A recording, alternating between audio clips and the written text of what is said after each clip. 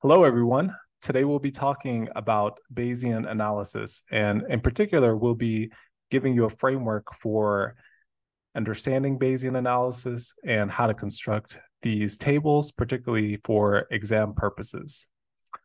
I'll be going through one or two examples from this paper by Ogino and Wilson. I definitely recommend taking a look at this paper if you have a chance. It has some really good examples of how to do Bayesian calculations. We won't have time today to get into all of these examples, but I hope that by going through this first one or two examples, this will be good enough to get you a framework for how to interpret and do these calculations on your own. Okay, so we'll start off with a question. So let's say we have a patient indicated here by the arrow, and both of her brothers are affected by X-linked spinal and bulbar muscular atrophy, or SBMA. The question would be, what are the chances that this individual, this woman, is a carrier? So take a second to think about that. Okay, so hopefully you've had a second to think about this. And the answer in this case would be 50%. So we know that her mother is an obligate carrier. Her mother's indicated here. And therefore, because she is a carrier, her daughter also has a chance, 50% chance of being a carrier, as well as a 50% chance of being a non-carrier. And because this is an X-linked disorder, we wouldn't expect the individual, who's a woman in this case, to be affected. Okay. Now I'm going to ask a slightly different question. Same pedigree, but let's say that this woman has 3 unaffected boys. So we see the same woman here and her 3 unaffected boys here. Now, what are the chances that she's a carrier? Not quite as straightforward. So take a second to think about how you might calculate this probability.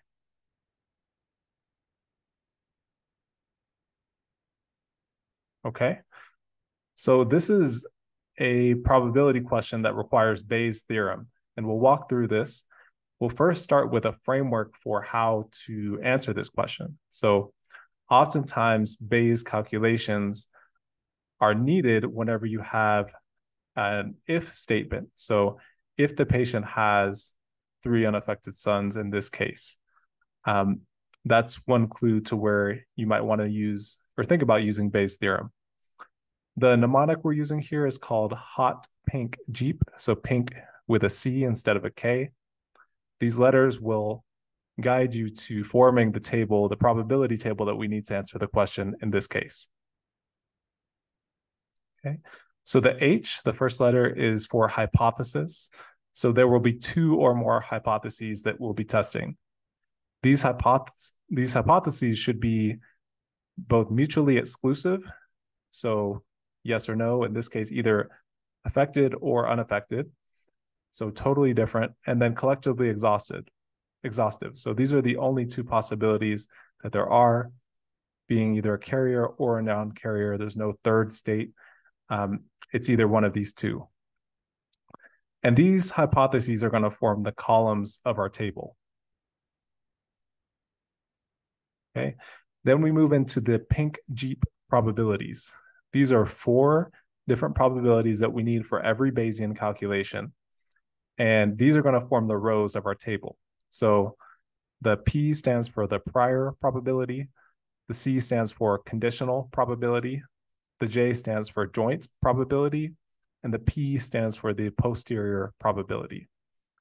And so one way I remember I remember this is just, thinking about a Jeep, like the vehicle. You can see that it has 4 wheels. And that reminds me that Bayes' theorem also has 4 probabilities that we need to determine for each hypothesis that we're testing. Okay, so we're going to answer this question here stepwise. So we'll start with the H. So the hypothesis, in this case, we've already established that this individual is either a carrier or she's not a carrier. Those are our two hypotheses. There's no alternative states. There's no third state. So this is relatively straightforward, but important to recognize when we're setting up our table. And as we can see, these are two columns, carrier or non-carrier. Next, we're going to go into the prior probability. So there are, again, two mutually exclusive hypotheses. We've established, this was the first question in this video, that the chances that she's a carrier before any prior knowledge of her having kids is 1/2. Okay. So, and then the chances of her not being a carrier are also 1/2. And so what we see also is that this row sums to 1. Okay. So that's very important. The prior probability row has to sum to 1. If it does not sum to 1, there's going to be a mistake. This is not necessarily true for the two next probabilities, but for the last probability, this also holds true. The posterior probability, that row has to sum to 1. Okay. Next, we're going to talk about the conditional probability. This is the C in pink. So the conditional probability is really asking, in this case, what is the probability that she would have 3 unaffected sons if she's a carrier? So in this case, we'll just go column by column. So we'll start with this first column. What if she truly was a carrier? Okay, let's just say in a world, if we knew for certain that she was a carrier, what are the chances that she's going to have 3 unaffected sons? And that probability is 1/2 times 1/2 times 1/2, which equals 1/8, right? So if she's a carrier, the probability that she has 3 unaffected sons is 1/8. So we're going to put 1/8 here in this grid. Then we ask the sort of alternative question, which is, what's the probability that she has 3 unaffected sons if she's not a carrier, right? So if she's not a carrier, there is a 100% probability that she's going to have unaffected sons because she's not going to carry this disease. She cannot have an affected son. That means she's going to have all unaffected sons. And so the conditional probability for this condition is essentially 1. So a 100% chance that we would see this situation were she not a carrier, the situation of 3 unaffected sons, were she not a carrier. Okay.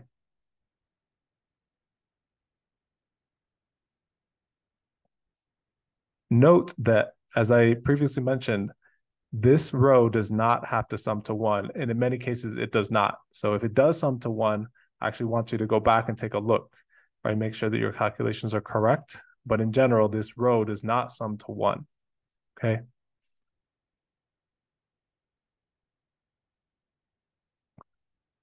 Next, we have the joint probability. So this is the J in JeeP. The joint probability is calculated by multiplying the prior by the conditional. So in this case, relatively straightforward multiplication. We're going to do this for each column separately. So in this case, we have 1/2 times 1/8. So we get 1/16. And then we have 1/2 times 1, which is 1/2. Relatively straightforward. Essentially, joint, we're reflecting, this is the joining or the product of the prior and conditional probabilities. What I'll also say is that the calculating the conditional probability is probably the hardest part. So now that we've gotten through that, essentially things get easier from there.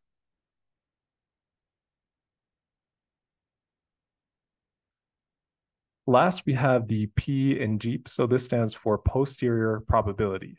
So essentially, these are very similar to joint probabilities, just like a modified version of those, except that they have to sum to 1. So the joint probability does not, and in many cases will not, sum to 1. However, the posterior probability has to sum to 1. And we have to essentially make it sum to 1. We have to make the joint probabilities sum to 1. And when we do that, we get the posterior probabilities. Okay. So how do we do that?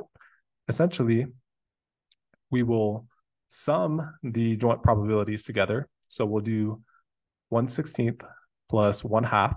That gives us 9/16. We'll then divide the joint probability in each column by this sum. Okay, so essentially 1/16 divided by 9/16 for this box here. And then we'll have 1/2 divided by 9/16 in this box here. And what we end up getting is in this box, we have 1/9, and then in this box, we have 8/9. And we can see when we sum this row together, we get 1, just as we do for the prior probability. So again, very important. This is a way for you to check yourself as well when you're doing these calculations. The first and the last row must sum to 1. The middle two rows do not sum to 1. Okay, remember that. So overall, what we see from this table is that there's a 1/9 probability that she is a carrier and an 8/9 probability that she's a non-carrier. So this should make sense. The probability that she's a carrier is getting pretty close to 0. And let's say she were to have 5 unaffected boys, that would even be more evidence that she is not a carrier. And so instead of 1/9, that number would be even closer to 0. And then in contrast, as the probability of being a carrier goes down, the probability of being a non-carrier goes up. So her chances of not being a carrier would be getting closer and closer to 1 as the number of boys, unaffected boys that she has increases. And so that's just a hypothetical scenario, but good to keep in mind as you're thinking about and answering these questions. Is the probability moving in the direction that you expect? So in this case, I would say the answer is yes. The chances, because she has 3 unaffected boys, chances that she's a carrier now that we know about these boys is much lower than 1/2, which was the probability that we started with, essentially. So thank you for watching this video. Please consider subscribing and leaving a comment or a thumbs up. And also feel free to sign up for the StudyRare Genetics Board Prep newsletter at studyrare.com. There's also a series on Bayesian statistics in this newsletter. Thank you.